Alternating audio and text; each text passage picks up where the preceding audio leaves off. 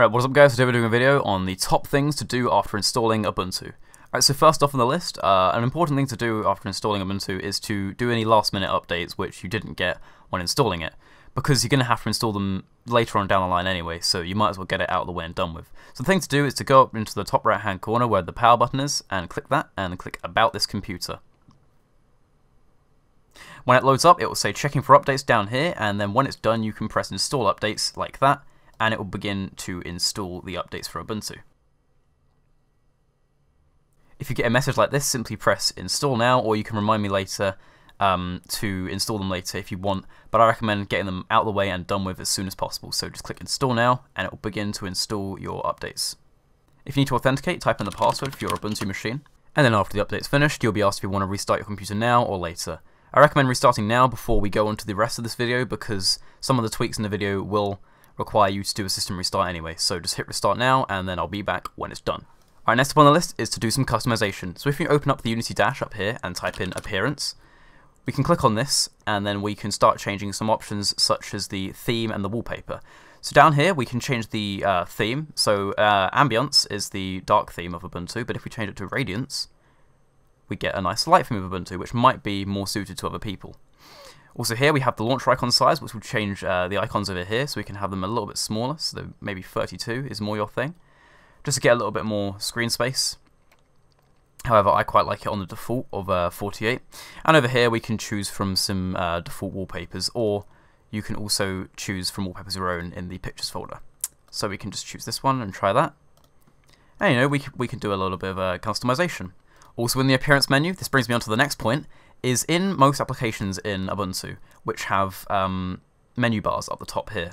So you can see for Firefox we've got File, Edit, View, etc, etc, etc. If you come from Windows and you'd much rather have them up here on the bar of the application instead, in Appearance, under Behavior, we can go to Show the Menus for a Window in the Windows title bar, and then close Appearance, and then, when we open it up, you can see the menu bar is within Firefox rather than up here. This just makes it easier if you keep switching between lots of applications, you know, getting confused between what one's up here correlates to what application and what not. Following on the theme of customization, no pun intended, we can do a little bit more customization using a tool from the Ubuntu Software Center. So if you go up to a dash and you type in Software, we can open up Ubuntu Software, and up here we can type in Unity Tweak Tool. This is a tool which we can use to customize Ubuntu even more than usually. So after it's done, we can close out of Ubuntu software and you'll see a Unity Tweak Tool icon on here. Simply click on that and wait for it to load up. And you can see once the Unity Tweak Tool opens up, you have a plethora of options to change around. For example, down here under Appearance, we've got cursors, fonts, icons. So some people might want to go and change their cursor. For example, I can change it to this one, which I quite like. It's just a simple white cursor. Or we could go over to fonts and we can change the Ubuntu system font to something a little bit different. So I'm going to let's go for this one and select it. And you can see the font changes. You can also use custom themes too. If you go over to this user's GitHub page, which I'll have linked in the description, and scroll down, you can see some previews of what the theme looks like, and it looks very minimal and quite nice. Simply go down here to whatever version of Ubuntu you're using. If you're using Ubuntu 16.10, you can simply go and install that straight from the command line. If you're using Ubuntu 16.04, you can click this, which just requires a few extra steps. As you can see here, it's just a case of copy and pasting these commands into the terminal one by one, and you'll be done. So to do that, open up Unity Dash up here and type in terminal. Click on the first one, and then it's simply a case of copy and pasting the commands over. If you have Ubuntu 16.10, you simply only need to type these last two commands into the terminal. If you're on Ubuntu 16.04, however, you'll need to do all of them.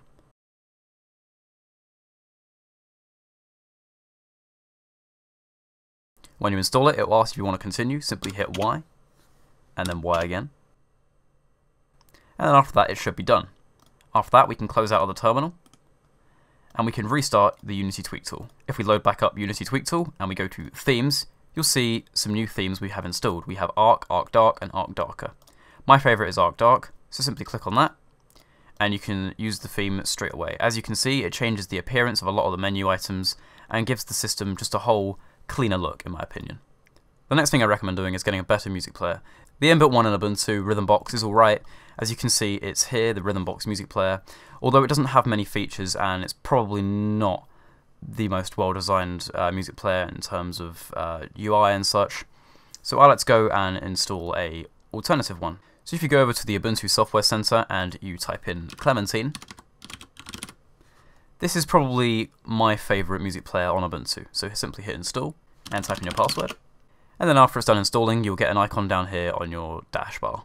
Alright, so if you click on Clementine on your dash bar, it will open up, and you might be a little bit underwhelmed by the interface at first. But don't worry, because Clementine is probably the most powerful in terms of feature-rich and options, which I've found so far. So initially it will say your library is empty, click here to add some music. So click on that, and you can choose a folder where you want to get your music from. So I'm going to add a new folder, and just choose the music folder by default, and hit open, and then hit apply and OK. And you can see I've already preloaded some music onto Clementine just to prove that it works. So here we've got just some music, so you can see you have your expandable artist view, so you can scroll through like that. And you also have the expandable and collapsible album view as well, so you can scroll through those a lot easier. It does support album art, as you can see. We can play a song, and you can see we've got a visualizer down the bottom as well, and volume control right next to it. And also on the left we have much more views, so we can have file view, which views music via the actual file browser. We have a playlist view in case you want to create a playlist or something like that, using from the playlist view over here. You can stream stuff from the internet, and you can also play from devices such as music players, CD-ROMs, DVDs, flash drives, etc. like that. If you click Song Info, it will load information from Last.fm. And Artist Info, it will load the artist information from Last.fm. However, that's not all. If you press Control P or go to Tools, Preferences, there are a plethora of options in Clementine. For example, you can even use a Wii remote to control your music player, and if that doesn't strike you as a very, very in-depth music player, then I don't know what does.